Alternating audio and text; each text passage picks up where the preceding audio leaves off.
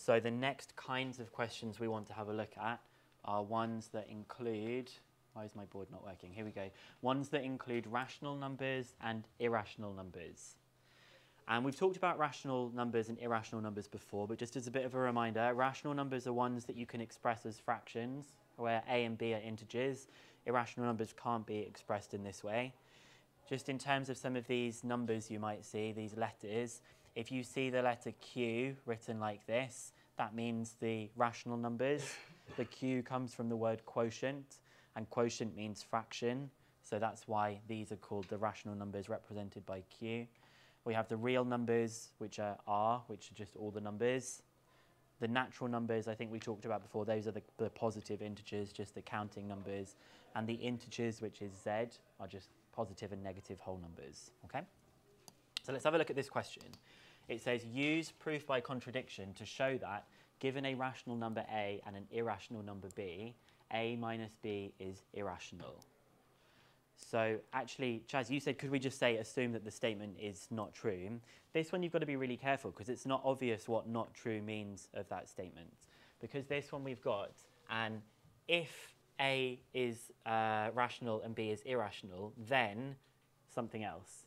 So it's an if this, then this. What did we do before to do the opposite of an if this, then this? If this, then not this. So we are going to assume, and again, for contradiction, but you don't need to write that for contradiction if you're worried about your pen running out of ink, i.e. you're lazy and you don't want to do much writing. So we're going to assume that given a rational number A,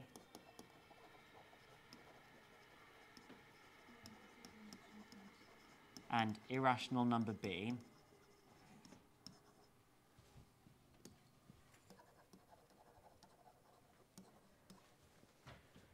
A minus B is rational. So we're going to assume that that thing is true, which we know is not true because that's the thing we're trying to prove the opposite of.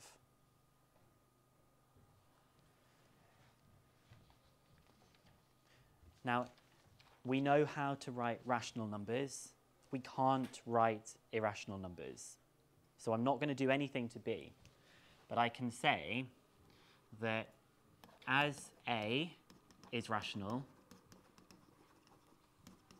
A could be equal to, I'm not going to use B because I've already got that. I'm going to use two other letters.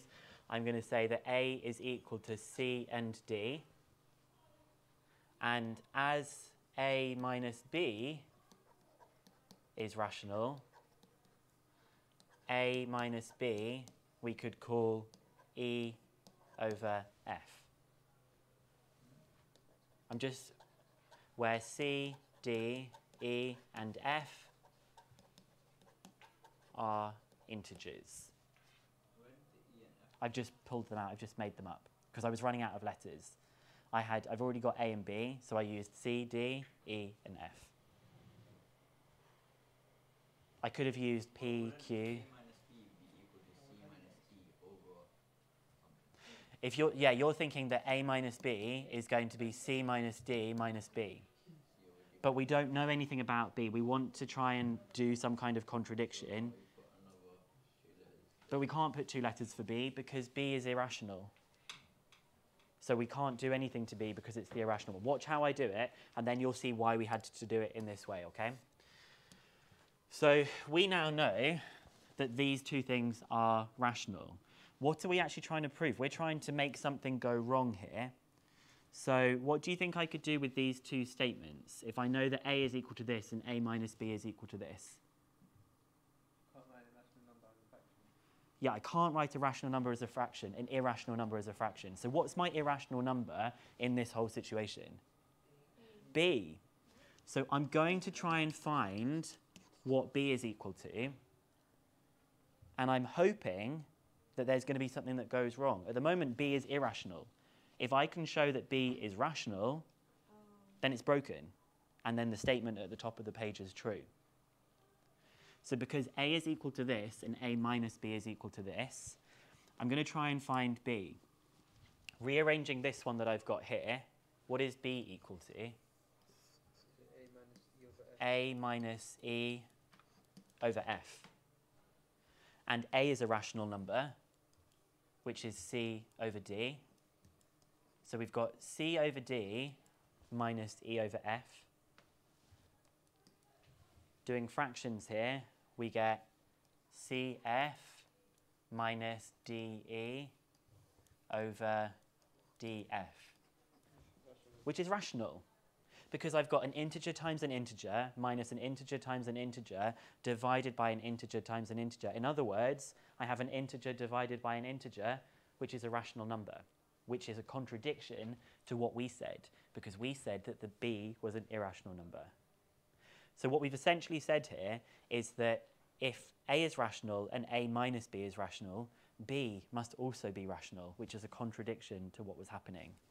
So let's just write that down. This is rational. You could say because it's integers divided by integers. This is rational because there is an integer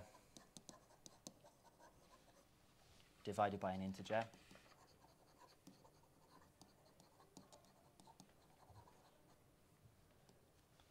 This contradicts that b is irrational. Hence, our original statement is true. I'm taking some of Chaz's advice here, and I'm going to try and save a bit of time. We can say the original statement is true because it's just copying it. We can't say it's false because it's not obvious at the beginning what that means.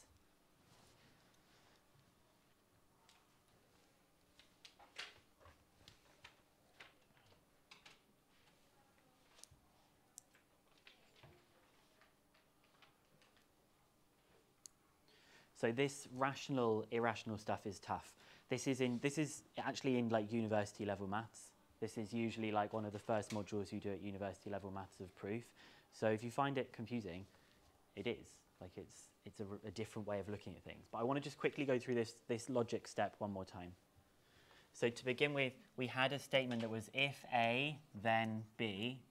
So the opposite of that was if A, then not B. That was for what our assumptions were going to be.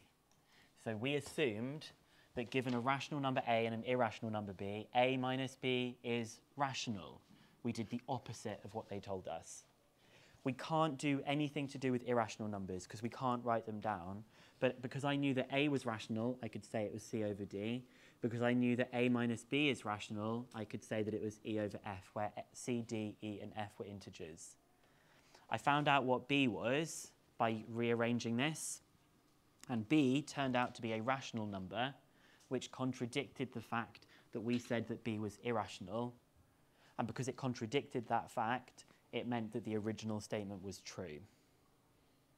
We're going to do one more irrationality proof, and then we'll take a break to do a bit of practice and just like thinking about some of these questions that we've got here, okay? Also, because it contradicted our assumption. Yes. The actual initial statement. Yes, exactly, because of this thing here that we wrote on the previous page, because the thing that we negated we thought was true, because it was wrong, the thing that we negated, the original statement was true. What is that noise? It's crazy. Okay, this is probably one of the most famous proofs that you will come across. Everyone who does maths at university will know this proof. Everyone will be like, oh, prove that root 2 is irrational. And there are so many ways of proving that root 2 is irrational. That's why people really like this, because there's not just one way of doing this. This is probably the most famous way, is by proof by contradiction. But there are so many ways of proving that root 2 is irrational. And this is the way that I think is the most famous here. So again, I've got that reminder about what rational numbers are.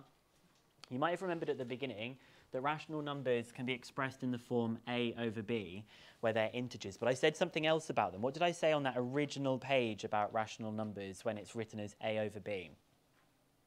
Have a look on your pages. What did it say, I think, on the second page about rational numbers, about A and B? They're both integers, and their highest common factor is 1. In other words, A over B is a fraction in its lowest terms. That's going to be important for this one here. So we're going to prove that the square root of 2 is irrational. So we are going to start off by assuming, for contradiction, because we don't really like dealing with irrational numbers, that the square root of 2 is rational. We're going to assume that the opposite is true here, which means that the square root of 2 is going to be equal to a over b, where a and b are integers, and a over b is, or we should say, and they have no common factors, and have no other common factors than 1.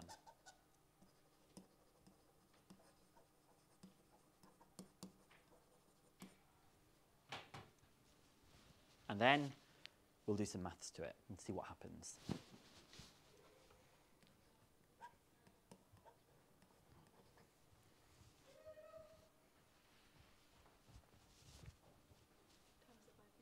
So we can times it by b. I think I might do something before I times it by b to get rid of any of the irrational stuff that's going on here. I'm going to square it. So I'm going to just now start doing some maths. So I get 2 equals a squared over b squared. So I get 2b squared is equal to a squared. Chaz? Why are we trying to solve for a squared? We're not trying to solve it for a squared. We're just trying to do some maths to it and find out what's going to go on here, because I want to contradict something that's written up here. So how come you chose to do a and not b? To find out what b is, I can find out what b is as well. Okay. It's just easier to find out what a is because it's in the numerator. So what kind of number is a squared? It's an integer. But we knew it was an integer because a was already an integer. It's even. How do you know it's even? Pardon? It's even because it's equal to something multiplied by 2. Because a squared is equal to b squared times 2, so a squared is even because it's equal to b times 2. So a squared is even, which means a is even.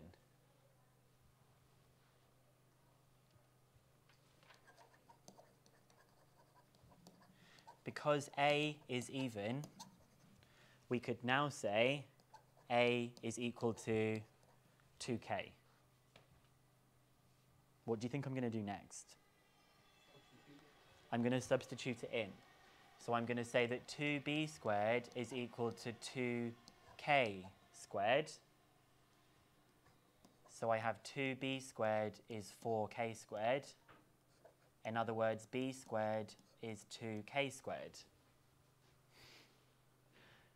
What does this tell us? It tells us that b squared is even, which means that b is even. What's the problem with b being even? Say that? Both a and b are not supposed to be even. Why can't both a and b be even in our assumption? Because they wouldn't be a fraction in the lowest terms, a over b, because they would both be even numbers, and it wouldn't be in its simplest form, which goes against our contradiction. Therefore, root 2 is irrational.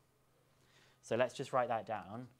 So b squared is even, and b is therefore even.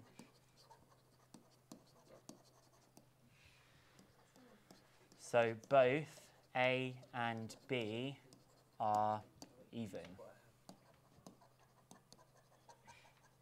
meaning a over b, or meaning they have a common factor.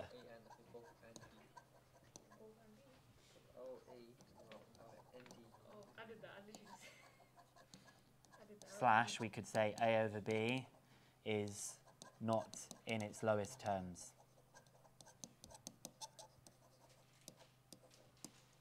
Hence, root 2 is irrational. I'm not trying to pretend to you this is easy. This will be something that you will find easier, but the first time we do this kind of stuff, it's like, whoa, there's a lot of stuff going on here. How do I even know about, like, what are the bits I'm meant to be doing?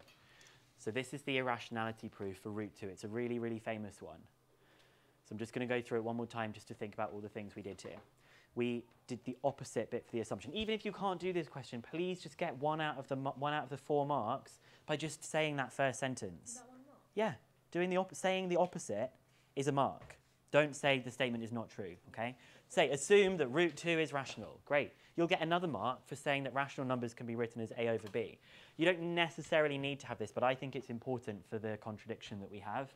This is the bit that's harder. You rearrange it, you find out that a squared is even, which means that a must be even. And we actually did a proof of that earlier on, that if a squared is even, then a must be even. But because a is even, we can replace it with 2k. 2k squared gave us 4k squared, which means b squared is 2k squared, which means b squared is even, which means that b is even. Both a and b are even, which means that the fraction is not in its lowest terms. They have a highest common factor that is more than 1. So we contradicted our definition of a rational number, which means that the square root of 2 is irrational. And at the end of the day, you can just memorize this proof. If you have to, just have it on a card just before you go in. But it hopefully should make sense to us. And we're going to do a bit of a pause here and do some practice questions ourselves.